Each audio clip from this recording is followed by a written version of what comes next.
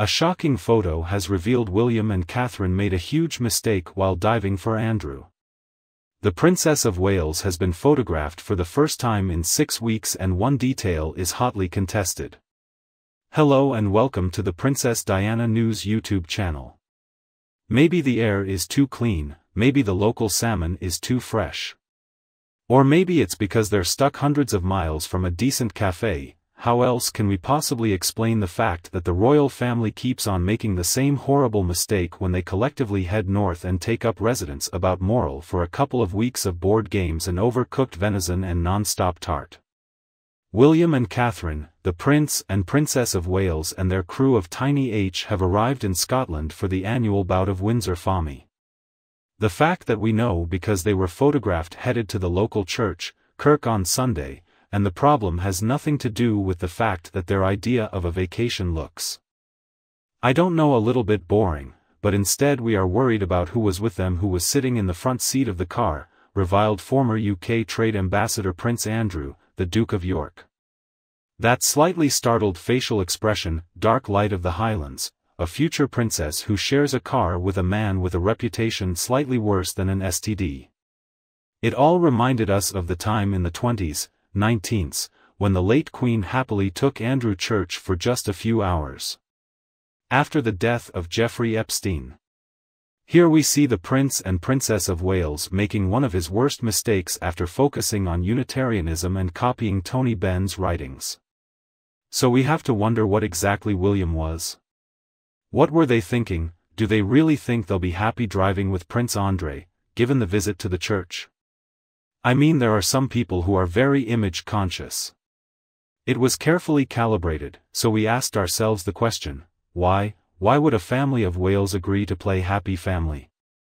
Now that this bad parent is apparent, they do their best to avoid open contact with him.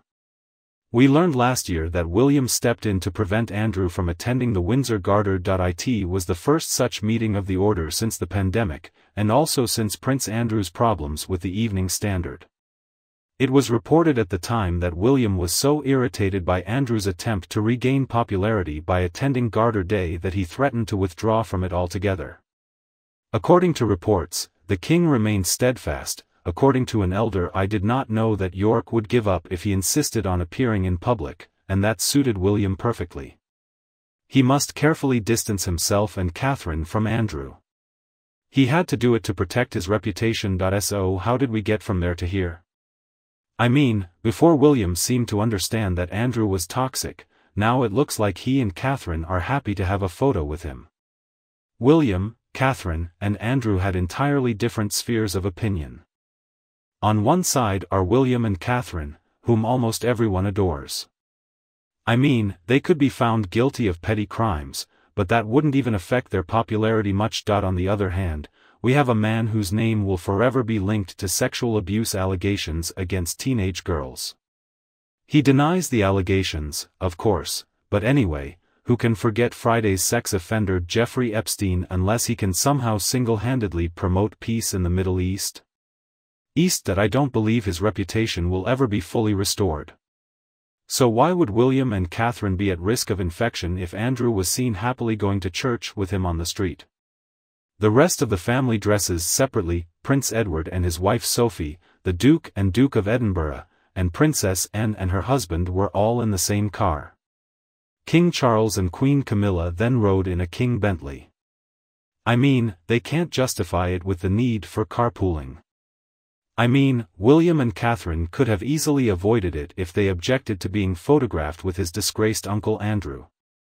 What conclusions can we draw but that we are seen? Andrew was a choice they made on purpose. I mean, Tim. All this chaos is crazy. He came under heavy criticism last week for opting out of the Women's World Cup. Although England reached the final, the cup was hosted by 2 Republican nations, and he was also chairman of the English Football Association. And then last year it was reported that the Wales board were investigating whether William and Cotter could fly to the Men's World Cup final if England reached the final. Yeah, that doesn't look good. Until now.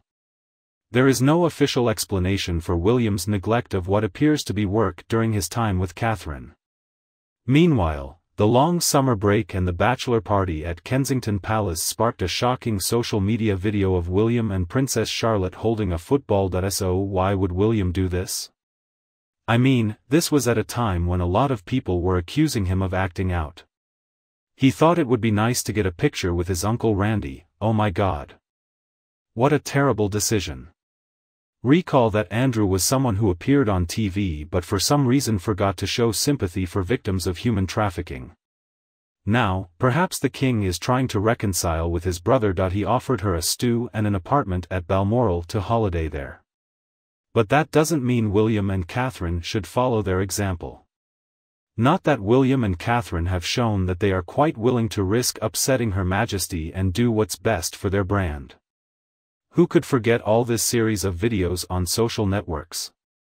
Their team worked on coronation weekend and for some reason forgot to focus on the real king and the real queen. On the contrary, the whole event seems to be a good thing for the Marquess of Wales. There was a faint hint that this all happened on the way home from church when Andrew had to sit in the back seat. Well, let him travel. Do you agree with the views expressed in my video?